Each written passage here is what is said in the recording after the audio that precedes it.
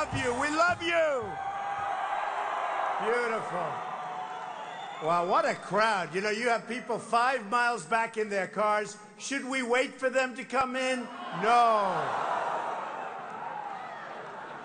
I'll tell you what, I just drove up, though, and it's like forever. The cars are way back there, so they'll just start coming in.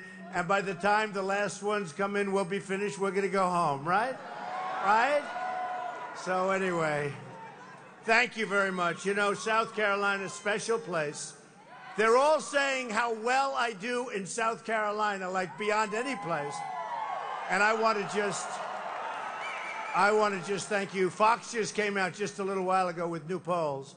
Killing everybody.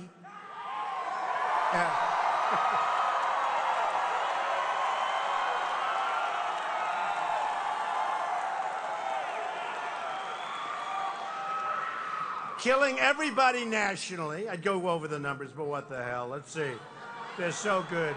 Let's see, just out. Trump 35, second 19 or 20 or something like that. In New Hampshire, absolutely killing everybody. We're just beating them. And I'll tell you, we just came out. You'll be very happy. In South Carolina, big, big, big lead. My biggest of all, actually. So. And Reuters just came out. Trump 42. Remember, that's 42%, and we have how many people are left? I mean, you tell me they're dropping. We have about, what, 12 left. But this was as of a couple of days ago. 42, 16 for Cruz. Carson is at 12 or 12.8.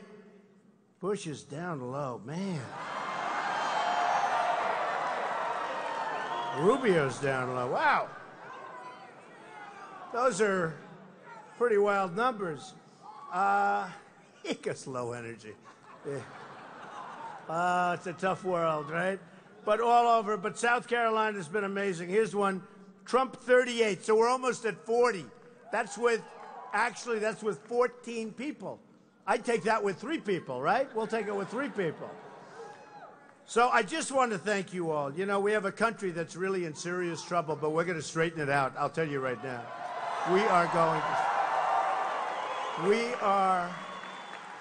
are going to straighten it out. And I tell people, we don't win anymore. When was the last time we won? When did we win a trade where you say, oh, boy, did we do great against China?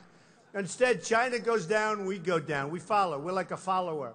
And I've been talking about this for years, folks. I've been telling you, be careful.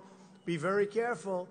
But we're tied into China, we're tied into other places, and we've got problems. And there's no reason for it. There's no reason whatsoever.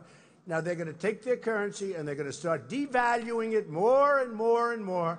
And what's that going to do? That's going to make it impossible for your businesses to compete. It already is, because their currency devaluation is the key. They want to pass. I don't know if you've been reading about President Obama wanting to pass a new trade pact. They don't talk. Well, think of it. The biggest problem we have is currency manipulation. That's how they beat us. They don't beat us on product. We make better product, believe me, by a lot. By a lot. And the trade pact doesn't discuss currency manipulation and doesn't discuss it. The problem we have is we have leaders that don't know what the hell they're doing. They don't know what they're doing. And, you know, it's very interesting. When I decided to run, I had to run. Too many things. And I love what I'm doing. I built a great company. It's an amazing company. You know, I filed, right? And I say this is not done in a bragging way. I built a great company. Some of the greatest real estate assets and assets in the world. Very low debt. Very, very tremendous cash flow, all of those things. It's the kind of thinking we need in this country. We have $19 trillion. We have $19 trillion in debt. So when I said that I want to do this, I've got to do it. I was going to do it last time. I sort of wish I did, but you know what? Maybe we're better off this time. I don't know. You tell me. I don't know. Because last time we should have won. We should have won. But people didn't get out. You have to, by the way, just in case we forget, you have to get out and vote. You got to do it. You know, If the big Republican base got out and voted last time, with all the stuff you hear, you could have won that election, I'll tell you. There was a lack of spirit, there was a lack of something, and it didn't work out. You had a president who was failing badly. It was a race that should have been won. And we can't let it happen again. We are going to make our country so great again. And I have to say again, you know, I go home and look at all these people from the press. Miserable people, but that's true. True.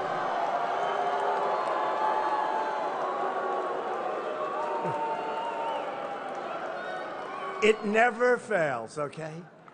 But I go home and sometimes I'll say, the American dream is dead, but we're going to make it bigger and better and stronger than ever before. And that's true. That's true. So I went home recently, and my wife said to me, what a terrible statement you made. It was so depressing. I said, what did I say? You said the American dream is dead. I said, no, but I said I'm going to make it bigger and better and stronger than ever before. No. And she said, no, but they didn't put the second part in. In other words, I said the American dream is dead, but, boom, they cut. That's what happens. That's what happens. But I'll tell you what, we're really doing well. The spirit in this country, no matter where I go. I mean, here we are in South Carolina, but I go to, no matter where, even North Carolina, I have to tell you. I have to tell you. North Carolina. And I have a big job there, and it's a great job, and they're amazing people. But no matter where I go, we go to Texas. We went to Dallas. We had 21,000 people. Mobile, Alabama, and they do have a good football team, whether we like it or not. They do. They do. They do. You'll be back next year. You're going to be back. But, hey, you have a good football team, right? You have a good football team. But no matter where we go, it's this kind of incredible enthusiasm. By the way, before I start, I want to thank wherever he is. The fire marshal has been incredible because they wanted to shut it down, and they got extra volunteers, and everybody's standing at doors and everything, and people are flowing in as we're speaking. So, fire marshal, wherever the hell you are, we love you. Okay? Thank you. Especially the people that aren't going to have to turn back and go home. But no matter where I go, I mean, it's incredible in Iowa. It's incredible in New Hampshire, here. We go to Nevada. We go to the SEC. No matter where we go, there's people and there's spirit, and it's beautiful to watch, I will tell you. Oh, I love you, too. I thought that was a heckler for a second. No, that was a... Well, I always say I like the hecklers because the only way the cameras turn to show the audience is when we have hecklers. Last night, they had over 20,000 people in a line in Vermont. They said it was bigger than anything they've ever seen. They've never had anything like it. They've had rock groups. They've had everything. They've never seen lines like that. And it was an amazing evening. I guess you probably mostly saw where I said, don't give them their coats. Now, I mean, it was cold out. And I said, don't give them their coats. I was only kidding, right? But a lot of the news media, they said, that was not very nice. I was kidding, folks. I was kidding. We have to kid a little bit. You know, I always say when we did this, I said, we're going to have a great time tonight, considering the subject matter is not so great. Because what are we talking about? We're talking about a country that doesn't know how to make deals, doesn't know how to run their military. Our military is in terrible shape. Our vets are being mistreated horribly, and that's not going to happen. Obamacare is a disaster, and we're going to repeal it and replace it. We're going to repeal it and replace it. Do you know Obamacare? I don't know if you see it. I know everybody that's using it or have to use it, but whoever, you can't afford it. She just said you can't afford it, right? Raise your hat. Go ahead. Look at that beautiful hat. She just said you can't afford it. 25%, 35%, 45% increases. I mean, nobody's ever seen anything like it. It's dead. It dies in 17 anyway, but it's going to be an explosion. Why couldn't it just die now? Let me go in and do something nice and say, they'll blame me. They'll blame me. But you know what? Obamacare has to end. It has to end. And it's going to end in 17. You read the articles, all the experts, because everybody that they didn't think was going in is going in, and the people that were really paying for it aren't going in.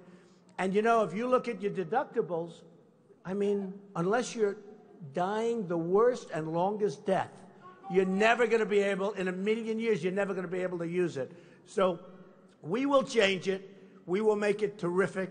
We'll make it much less costly and much better, and much better. So, and I have to say to the people behind me, that's a lot of people, right? But I have to say. By the way, do you see a bald spot back there? No, right? Not too bad. Not too bad, right? Whenever I have a big crowd behind me, I say, give me a mirror. I don't look at the front, I look at the back, you know? But you know what I'm saying to them? They think they don't have as good a location. They actually have better, because look, see all the cameras? They're going to be the stars. See, that's how.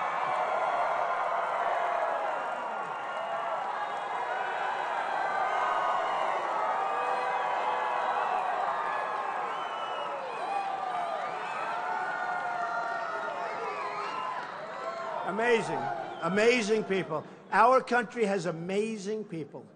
And, you know, we're going to start making Apple computers here instead of in China. We really are. That's what it's about. That's what it's about. And we have the people to do it. The one thing, I have been traveling every night. It's another place, another stop, another.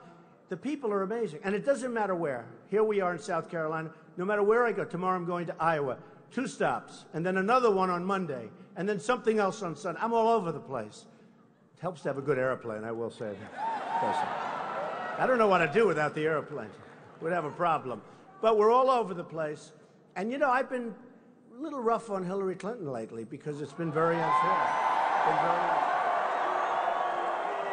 Well, you know, when you do things, you have to represent yourself properly.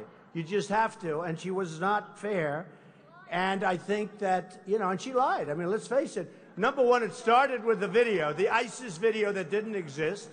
And she said, he's forming. And actually, her husband is in that video. So her husband's in a video. And she said, I was in a video, ISIS, bomb, bomb, bomb.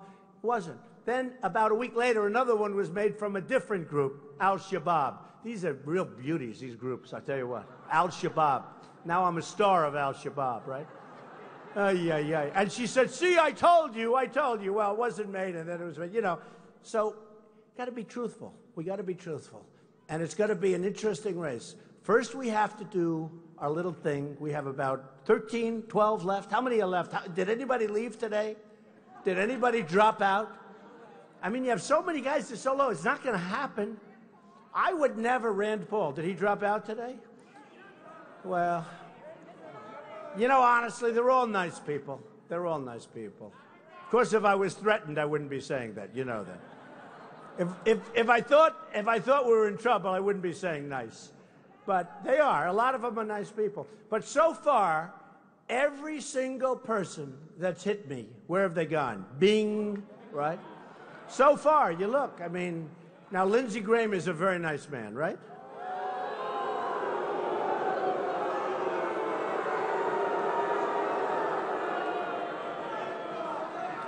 He hit me hard.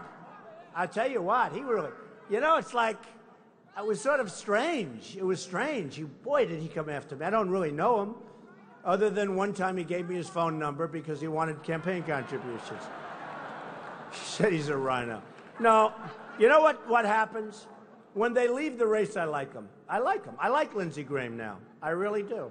I like them all. I have a very short memory when it comes to this, because we have to.